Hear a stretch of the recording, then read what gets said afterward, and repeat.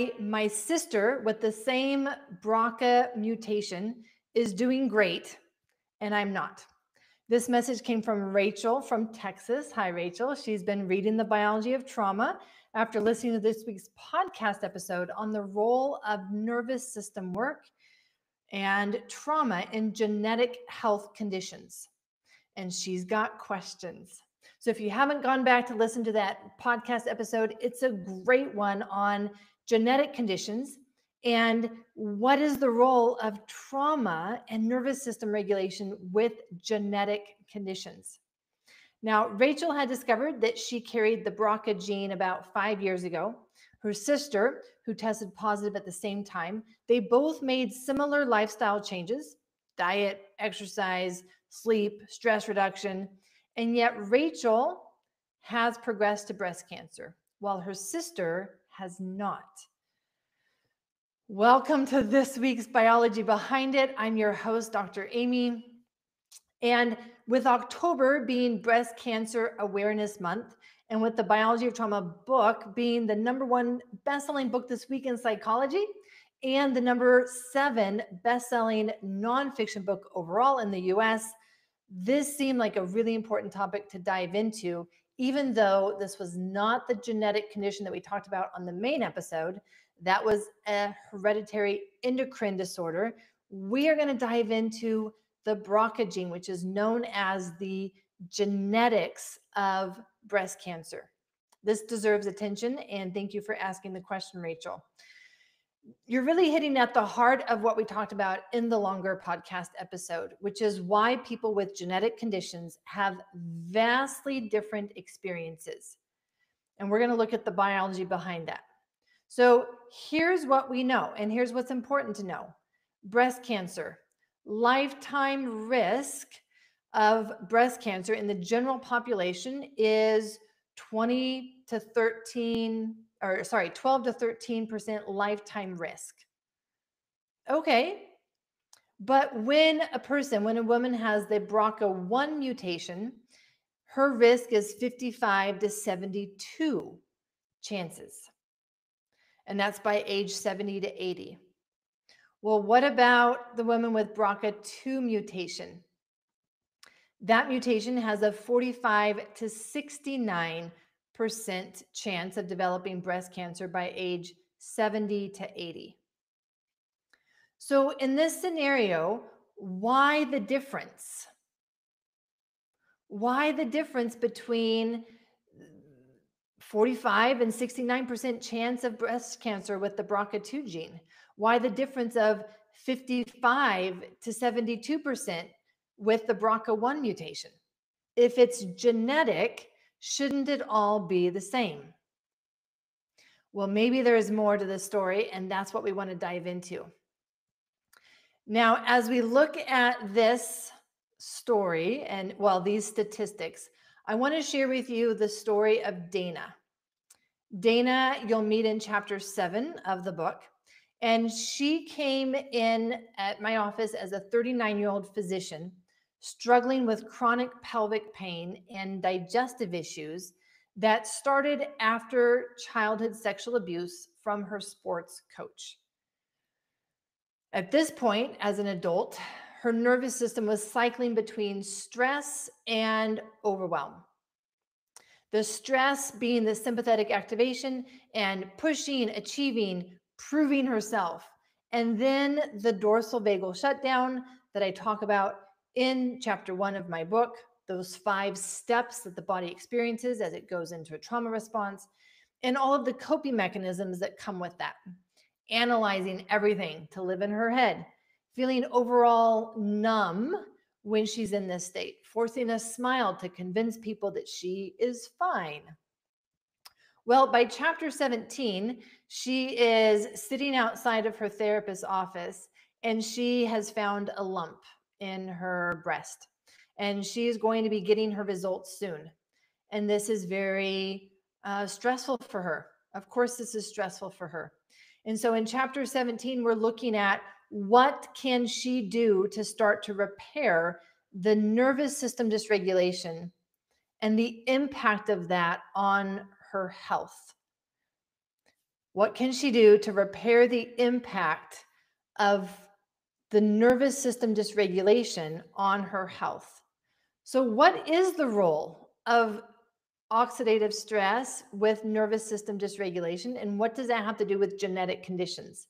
The simple answer is that nervous system dysregulation, meaning our responses are overreactive and we go into the stress activation or we go into the shutdown, either one is decreasing our body's ability to clear out oxidative stress. That is done best when we are in the parasympathetic state, or what you might refer to as the calm, alive state.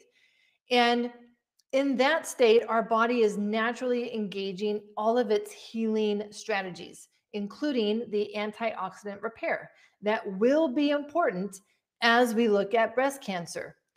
Breast cancer requires a breakdown of our ability to protect our DNA from oxidative damage.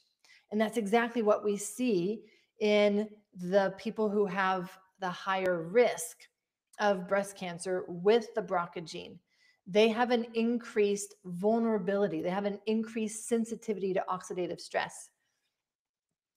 I am showing you an article right now that was published back in 2013, and it's got a fancy title: BRCA1 interacts with NRF2 to regulate antioxidant signaling and cell survival. Okay, if you're not in the medical field, what does that mean? Well, actually, as you read my book, you'll notice that NRF2 is a major antioxidant mechanism of the immune system that I talk about as part of what we can actually do. So in section 3 of the book, we're going deep into repair tools, and NRF2 is going to be one of those leverage points that we have. So what's happening? What is this article talking about? It's talking about the BRCA gene interacts with this specific mechanism of our immune system to regulate antioxidant, or that mechanism to repair oxidative stress, with cell survival, because our cells die. They get overwhelmed when there's too much oxidative stress, too much oxidative damage.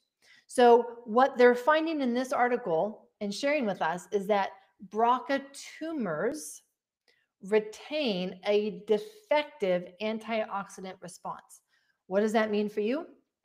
It means that it increases sensitivity to oxidative stress, so that we all are exposed to oxidative stress. That's not the question. The question is what is our susceptibility to the damage from that oxidative stress because we're not able to repair it?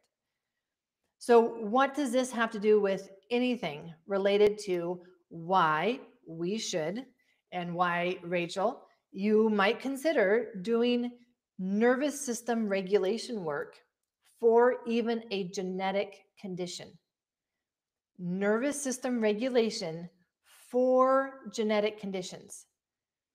Now, please do not think that I am suggesting that this is the only thing to do, but what I'm going to make the correlation is the nervous system dysregulation drives oxidative damage. Oxidative damage changes our DNA. It makes us more susceptible to our genetics. And that is why two people can have the same genetics, two sisters can have the same BRCA gene, and one gets breast cancer and one doesn't. What was the oxidative damage in each of them? The one that develops breast cancer likely has more oxidative damage at the cellular level. The one who does not develop breast cancer, despite having the genes for it, is because their body is able to repair the oxidative stress as it happens, as they're exposed to it.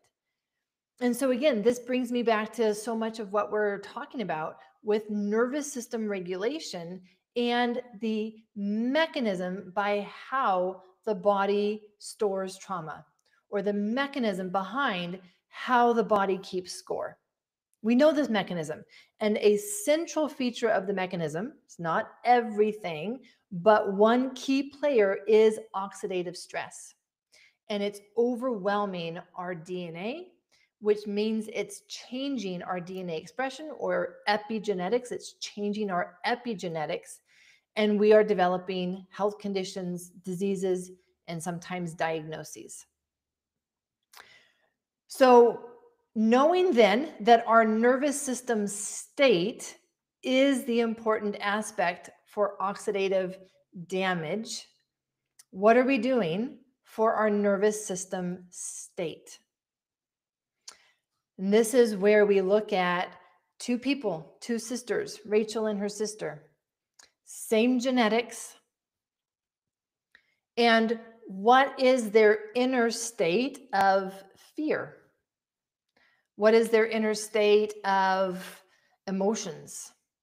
That's how many people recognize their inner state, is through their emotions, and whether they feel anxious, insecure, worried, panicked, or, as you will read in my book on Dana, who found this lump in her breast, she was also not just in that sympathetic activation, but she was noticing that she was going into the heaviness, the depression, the overwhelm. And that was her nervous system and its pattern of dysregulation. Now, either one, both the sympathetic activation and the dorsal vagal shutdown, are both survival states. You'll know that in chapter 2 of the biology of trauma, where I talk about the difference between stress and the trauma response. And both are a response to survival. And they both are going to decrease our ability to clear out oxidative stress. They're both going to create an accumulation of oxidative stress. Because of the stress response, it is going to decrease our clearance of oxidative stress while also increasing the production of it, because oxidative stress is created when we make energy. And in a stress response, we are making a lot of energy. That's the whole point of a stress response, is to make energy, to be able to use it and be superhuman, be super focused or hypervigilant, be super strong. And we need energy to do that. So oxidative stress is normally made in the production of that energy. But it's also then just sitting there when we don't complete that stress response, and instead we cross the line, find that we are powerless to make this bad thing stop, and we notice ourselves going into that state of, well, then I shouldn't even try. And that shuts down, it dims down our cellular metabolism, including our ability to clear out oxidative stress. So what does this mean for you? This means that even if you have a genetic condition, and if you do, would love for you to type that into the chat, into the comments. If you know that you have a genetic condition, I know that I have a few SNPs because I've done my 23andMe. I would not consider myself having a hereditary or genetic condition. Certainly have developed an epigenetic condition before I started doing my own nervous system work. So that's been a big part of my repair over the years.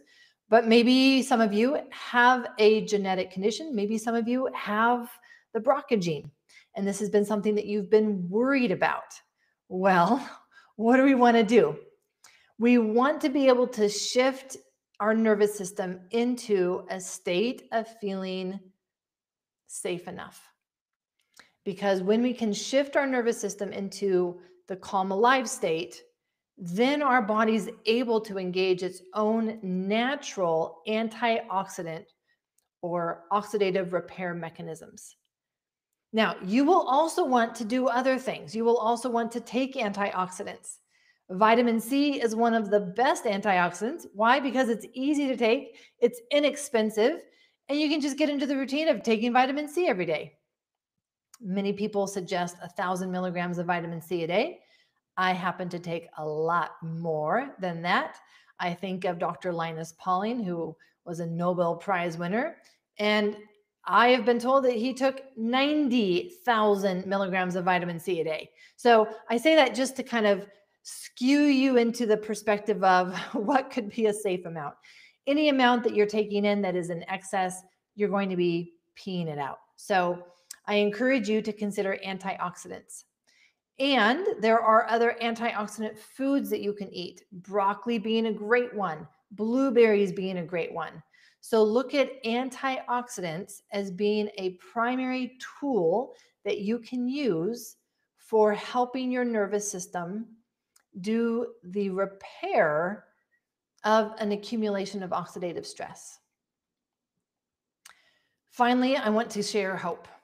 Because as we look at a topic like a genetic condition, we can feel hopeless. My genes are what's messed up. There's nothing I can do about my genes. This is what we talked about in the longer episodes. So this was episode 141 of the Biology of Trauma podcast. Go back and listen to that one because it contained elements of this aspect of when we have a condition, we can be experiencing overwhelm. Our body can be going into that trauma response because we feel powerless against our own genetics. We feel trapped in a medical system that seems to suggest that we are facing a life of just managing symptoms, or for the main podcast episode in the hereditary endocrine disorder that Lizzie had, a lifetime of surgeries and surveillance.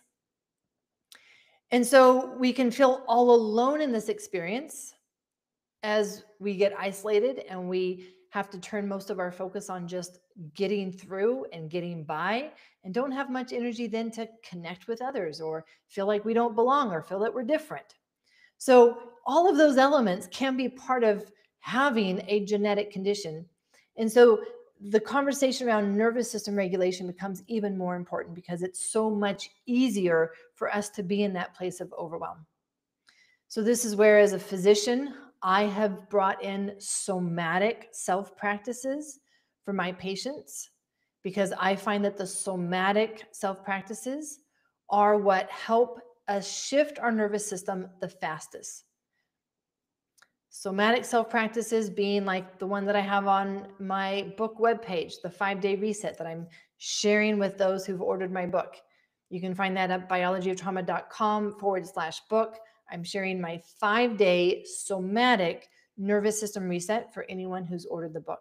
Why? Because I want you to have these practices that will allow you to quickly shift your nervous system state, whether from stress to calm alive, or from overwhelm into feeling safer.